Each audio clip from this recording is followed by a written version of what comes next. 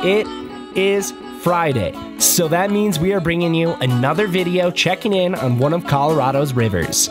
This week we are in Kremmling, Colorado to break out some stand-up paddleboards and kayaks on the Colorado River for your August 9th River Update.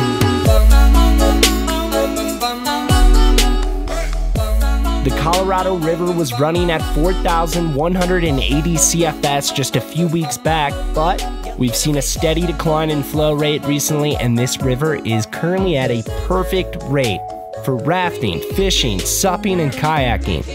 As of today, this river is currently flowing at 1,520 CFS.